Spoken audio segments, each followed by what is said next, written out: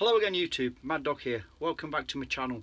So this weekend, as you can probably hear, it's still absolutely tipping it down over here in the UK, and everywhere, wherever you go is quagmire, flooded, muddy, boggy. So I'm pretty much shed bound again at the moment. I do want to get back up into our woods, obviously. Sooner the better. I'm getting cabin fever, to be honest. But it's just not worth me going up at the moment, destroying the track into our woodland, because it's a shared ownership type of thing, and it's just going to be destroyed with me keep going up and down there in my 4x4.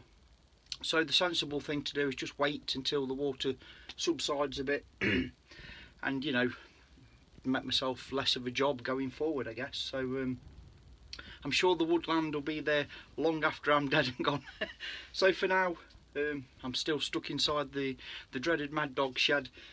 So as it is what it is, I thought I'd quickly show another one of my little collections with you guys and lasses. It's sort of bushcraft related.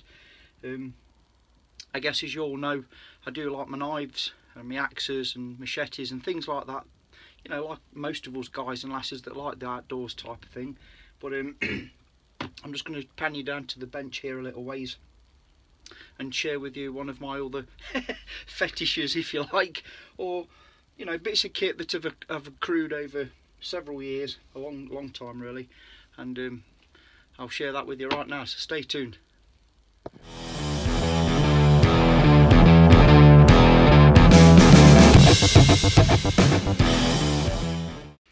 Okay, so what I've got going on here on the bench, little clip lock box.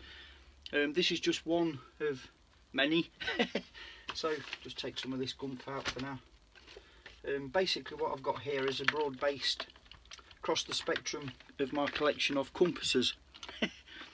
You know, as you do, you acquire these things over the years, and I just wanted to say also that, you know, as well as these few here, I have pretty much a compass in every jacket, every burgan and rucksack that I own, which is a few. I do have a few kicking about out here in the shed. I have my old silver military MOD issue one there. I keep that one there as a go-to comparator. I'll explain why another time.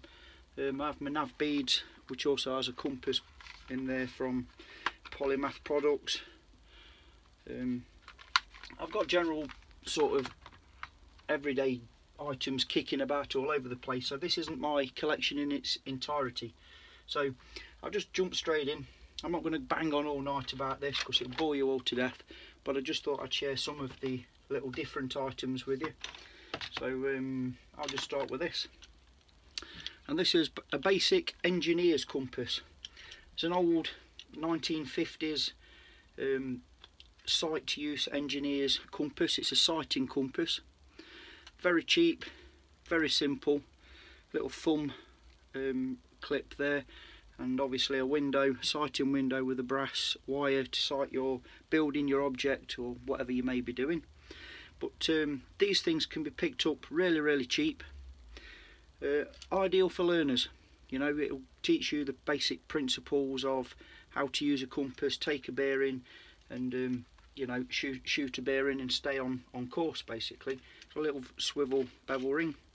It's non-fluid filled, little pin, floating dial compass. Absolutely brilliant. Like I say, these are 1950s era, and it's still pretty much true and accurate even today. So for a beginner or a piece of equipment you can just chuck in any old pocket, you're not going to worry about it. They're literally, you know, a quid, £2 off eBay, Amazon. If you lose it, you know, break it, whatever. But it's a nice little, you know, take it out of your pocket. You know, just double check your bearings. Yeah, I'm still in the right direction. Crack on. No big hardship if you lose or break one of them. So that's worth considering. Dead cheap and cheerful, and they do actually give a good bearing. Another little point of interest here is this old wristwatch. It's like a brass wristwatch with its original canvas strap. I think I've shown this before in another video a long time ago. And it's got a little push button here to flip the lid open. This is an old military wristwatch compass, and this is like dated 1942. So obviously Second World War sort of era. Somebody's obviously matte blacked it out at some point to stop the glare. Obviously, I guess a little bit more stealth. So it would have been nice to know the history behind this. But yeah, nice little, and it still gives true direction as well. Similar design to the engineer's compass. Fluidless obviously, but nice little interesting keepsake item. Then obviously I go on to stuff like, obviously my more modern compasses like this bad boy here, which is a more expensive one. It's my silver Ranger S, which is a mirrored sighting compass. Brilliant bit of kit, lovely action, nice. I've only taken that out once or twice. That's like my baby. You will be seeing more of that in the future. I've got the cheaper version. This is a nature hike sighting compass, only a cheap ass thing. Does the job. The only downside for this for me is the bevel. The rotating bevel ring is quite tacky, quite flimsy, and doesn't feel very nice, to be honest. But the actual compass gives good true readings. Comes with a little tool to adjust the bevel ring for your declination, your offset of declination, depending where you are in the world, and a small little LED button torch thing there as well. Again, only a cheap, that's like a cheap rip-off of the silver or the the Sunto type of thing. What else we got in here? Another wristwatch, more modern compass. What we got here? That's an old silver. I like this one because it's got a massive magnifying glass, which is great for solar ignition, obviously fire lighting, and great for reading detail on a map. Even though this one is old now, and a lot of the markings have quite faded. It's the Type 45 I believe. It's only a basic compass. What else have we got in here? Another UST sighting mirror. Again, that's a bit better of a quality sighting mirror. I do like that one. Nice and compact. Cracking, I could go on forever, but I won't. Silver pocket compass. I do think for a working class man, unless you're going on a proper expedition as it were, silver are hard to beat for price point and quality. Good quality, you got to go for a silver. I've got some small traditional brass compasses in here. I've got this silver carabiner compass, just at a glance, rangefinder, rough directional type of thing. Quite a nice little thing. I think I've got some Suntos in here somewhere, more expensive ones. I've got all sorts of bloody lanyard based compasses. Standard bezel plate, flat plate type of compasses, ranging right down to the older stuff, you know. This is a Sunto, but they do make good compasses, Sunto do, so don't ever discount them, old or new. Cracking bits of kit. What have we got in here? We have another, is that a silver? I think that's a silver. Yeah, it's a silver camping. This is more of an old school one with the aluminium bezel ring there. That's quite a nicely made thing. Again with magnifying glass, I do like that. Little hard case there to put it in. Now some of you guys and lasses will probably be thinking, well, if you store all these compasses together, it's going to, you know, demagnetise them all and all that crazy stuff. Well, not really. I've stored them together for years and years, and I've never had one go reverse polarity on me or give me any crazy readings.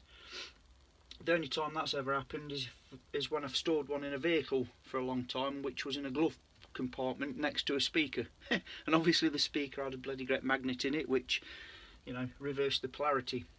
So in the future I'm going to show you a little trick that I use. I've actually drawn on my house, on one of my house bricks on the outside, some bearings to include a declination that was correct at the time, and I can always put a compass flat against that and know just by using my house as a form of calibrating that my compass is reading true or somewhere thereabouts.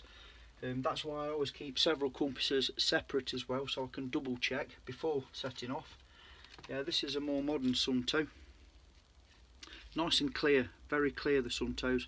And again, beautiful smooth action, very accurate and very quick to move to your, you know, your cardinal reading. So yeah, it's nice stable platform, the Suntoes. Highly recommend them, but you know, you get what you pay for. They are more expensive, but if your life depends on it, then you know, don't skimp and scrape when it comes to compass. Another thing that I would recommend is one of these little thumb hold type, like for orienteering, you know, where you just stick it on the back of your hand and off you go. So it's like a grab and go base plate compass. You can strap that on good and tight if you want. So red, you know, red to the shed sort of thing. So it's whilst you're on the move, quick, point to point orienteering. You can set your bearing, you know, keep red in the shed and blaze a trail to your destination. They're quite good, they are. I'm not sure if that's a silver. I don't think it is. But again, not expensive, but for basic orienteering, gets the job done. Why not? I've got all sorts of stuff. Another silver pocket rangefinder there. I've got a couple of those. Crikey me. It's like they've been breeding in here. Old-fashioned style button compasses. Like I say, I'm not going to show everything in here because it's just, I could go on all day. But I won't worry about storing them together.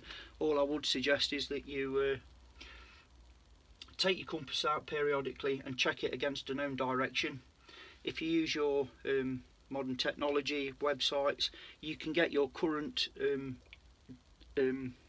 declination offset online and put that into your compass and then double check against the standard. It's not hard to do, so it's no big deal storing them like this. I've done it for years and never had any issues. This little plastic card, just a roamer for a map. Talking of maps, I've got a bit of a map case here. Highlander map case.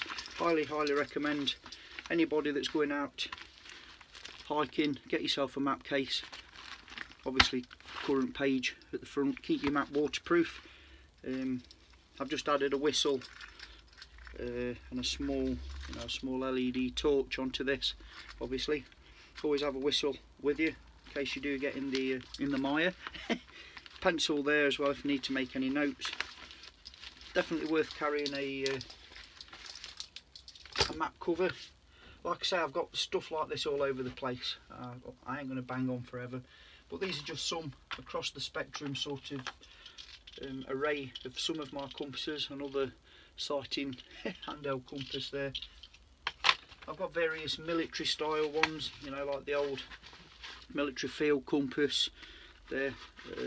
I've got both US ones, UK ones. I believe I've got a Russian one somewhere. And I think somewhere, it may be in the loft with some other stuff upstairs, I do believe I've got one from the Chinese army or something like that, I can't remember now. And obviously another field sighting compass, thumb compass with magnifier. Basic stuff. But yeah, I thought I'd share that one with you all quickly.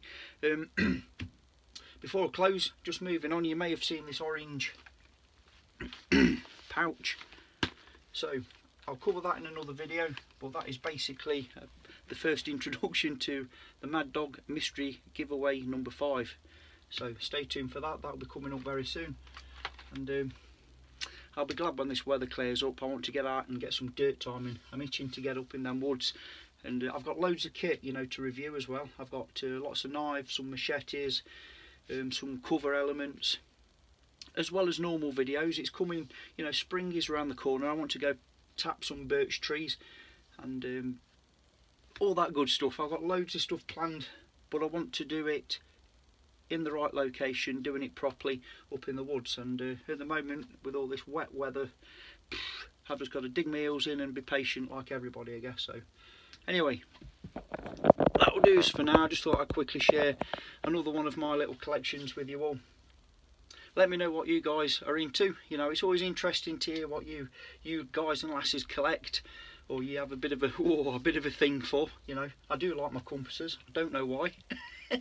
I guess it's the home thing, isn't it? Really, it's if you've got a compass and have a rough idea what you're doing with them, then you know, it leads you to the path home. So anyways, take care out there, and I'll see you all soon. Have a great weekend, what's left of it. Until next time, Mad Dog signing off. Yeah.